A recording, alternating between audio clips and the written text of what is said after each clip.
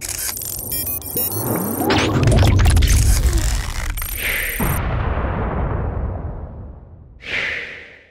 what's going on, everyone? Vega here for SerpentX Tech, and it's time for our monthly series of what it would cost to build a mining rig right now in the current market conditions with current GPU pricing. Now, GPU pricing has gotten better, and I know quite a few of you would rather buy new GPUs than get second hand. Now, I have no problem buying second hand, but I always make sure to ask the right questions to make sure that I'm buying a working GPU from the seller. However, a lot of people like to buy broken GPUs because it might be an easy fix to get the GPU up and running, and you might save some money. This month, not only do I have an older generation AMD GPU that we're going to be utilizing, but we're going to go over the full parts list, which will be linked down in the description, as well as profitability. So if you like content like this, make sure to hit that like button and get subscribed. So the older generation GPU that I chose for this month is the RX 5600 XT.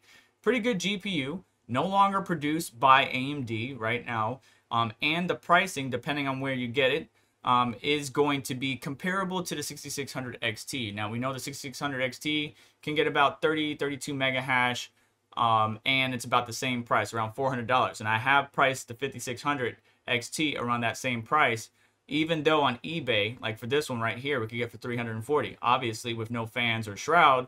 Next one down has a missing fan for $350. And next one down has a single fan, which I don't recommend if you're in a warm climate or mining tent or a type of environment, because, you know, those single fan cards don't really cool all that well, especially the coolers are very cheaply made. But there are brands out there that are reputable and gets the job done. I love the Sapphire Pulse. I love Power Colors, the Red Devils. Those cards are pretty good. Gigabyte has a few issues, but you can see as we go down the list, they're around $400. And here's the Red Devil model that I particularly like. So $400 competing with the 6600 XT, but this thing does have one advantage. First off, Amazon also has a card, Sapphire Pulse. I don't suppose if this video goes up, or even before then, that somebody might get this 5600 XT, even though it's been renewed for $400, because the next one's up is going to be 500 plus. So it really just depends on when you're looking at this video. Secondhand market, when you try to search the 5600 XT on Google, you're going to see nothing but 6600 XTs or 6600s or 6500s.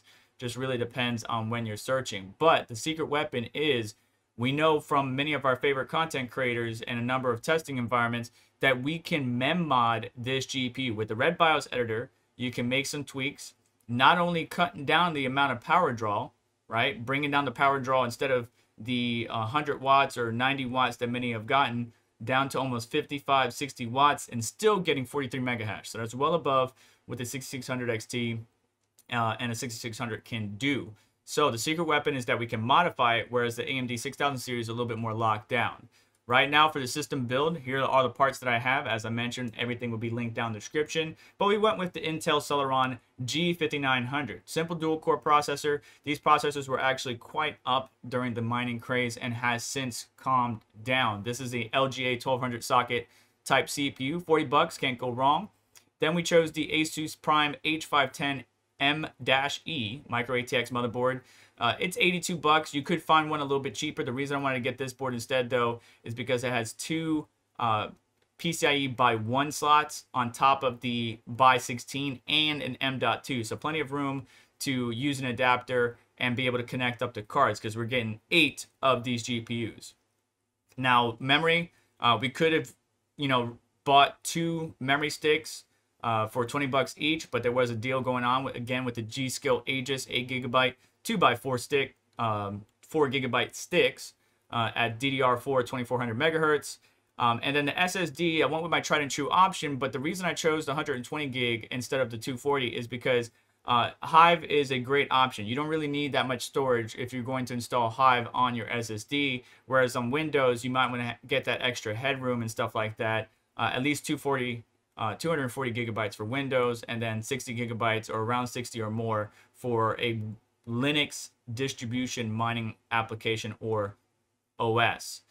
Then, of course, I have 3200 here, so that's basically 8 times $400. 3200 will get us 6 of these GPUs. You could, again, save money depending on when you're looking at the secondhand market, sniping good deals at a good time.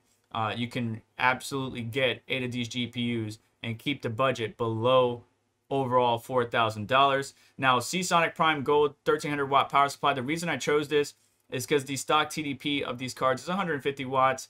Even though you're not going to be running at that, you always want to be prepared for the worst case scenario. Drivers fail, which AMD drivers do happen to fail quite often, especially if your overclock's too high, too low, you're undervolting too much. And over time, as the silicon degrades, you need more voltage to maintain those same clocks that you had. So as time goes on, you're going to need more and more power to maintain those clocks. So right now, 150 watts stock times 8, it's about 1200 watts. So the Seasonic 1300 watts are going to be close to the maximum that particular ATX power supply can do. But with tuning it, we'll be down, just 90 watts, which is, we can get a lot lower than that, 55, 60, 65 watts per GPU. But at 90 watts, 720, well within the means and capabilities of this power supply. And then just threw a 5-pack of Arctic P8 fans on there. Make sure you get the 4-pin PWM. Don't be like me and get the 3-pin DC. But right now, with this current build parts list, we're sitting at $3,600 or around that. But we need a few extra things. Obviously, we're going to need, I want you to consider, getting the server power supply from Parallel Miner rather than the ATX power supply. Now, there's nothing against Seasonic. The ATX power supply can get the job done.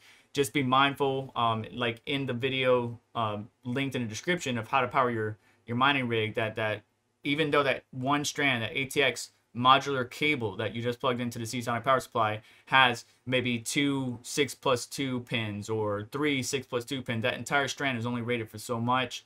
216 on a 6-pin, 288 on an 8-pin. So if you're going to be splitting out those connections, which you will do to not only power your risers but your GPUs, that you're just mindful of the capabilities of your power supply. Parallel miners and server power supplies are rated up to 1200 watts, but on a 220 or 240 volt system rather than 750 watts on a 110 system. So pick and choose your battle for your conditions, your electrical, your wiring. And you can just use the ZSX breakout board and a server power supply to power your motherboard and everything you need, including your GPUs. If you're only on 110, you might need to get 2 of these.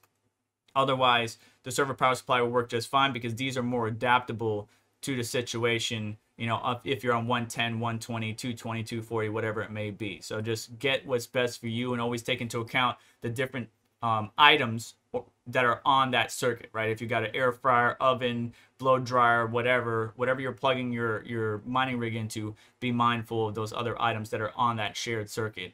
Moving on, we got a case. Now, I always recommend building your own case if possible. Go to your nearest hardware store like Ace, Lowe's, Home Depot, whatever, or just get, go to Walmart, Sam's Club, whatever you got.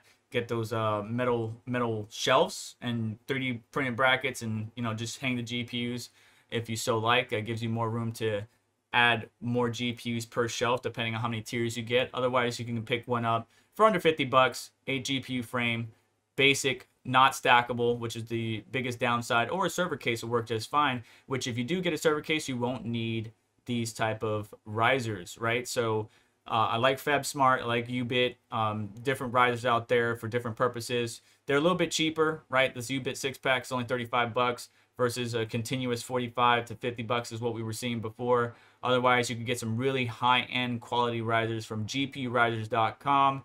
Make sure to check them out as well. A lot of the content creators rather prefer these GPU risers because they're a little bit much more higher quality, have higher quality components on these risers, but the Amazon risers will help you get the job done. Of course, you're going to need to split out your connections, so we got all kinds of adapters and splitters. Just again, be mindful of what you're splitting and how many watts. If you're trying to power 2 GPUs, 3 GPUs with 1 splitter, just be mindful of it, especially when you're powering the riser and the GPU.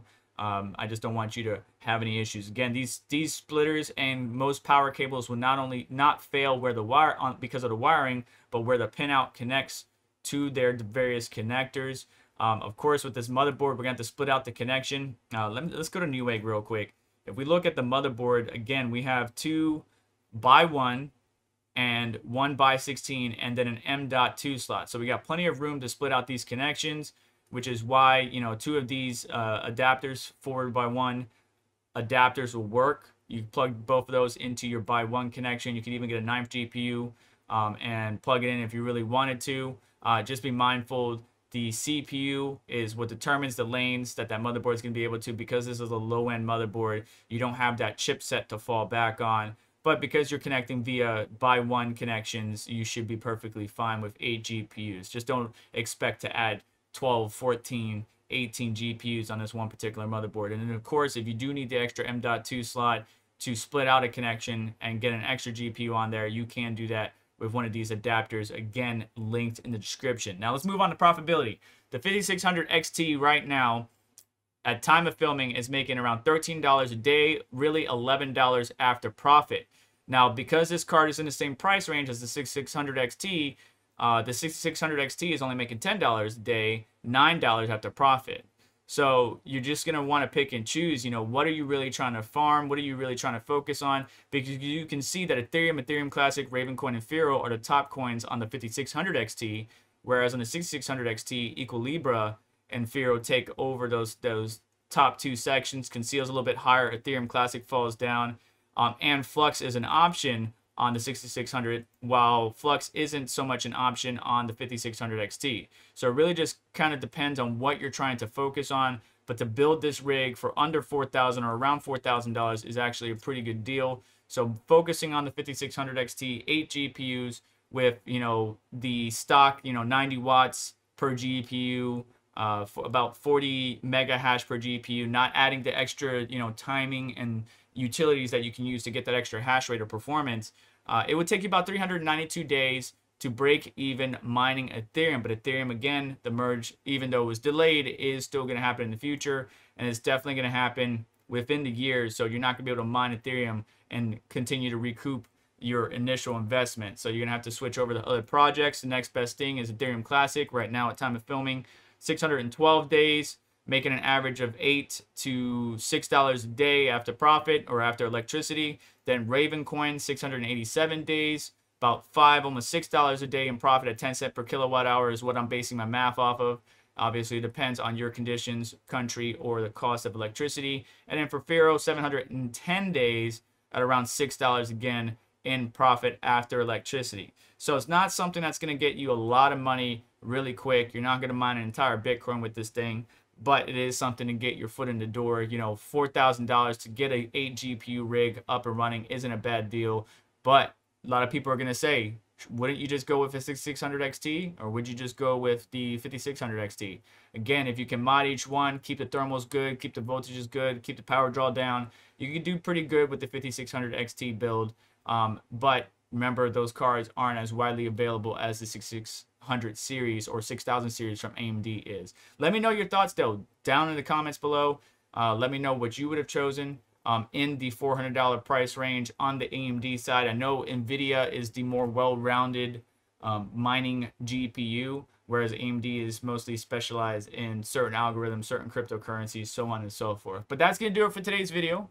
Please do me a favor on the way out. Make sure to hit the like button. Don't forget to get subscribed. Hit the notification bell to stay up to date, as well as check out links in the description to help support the channel.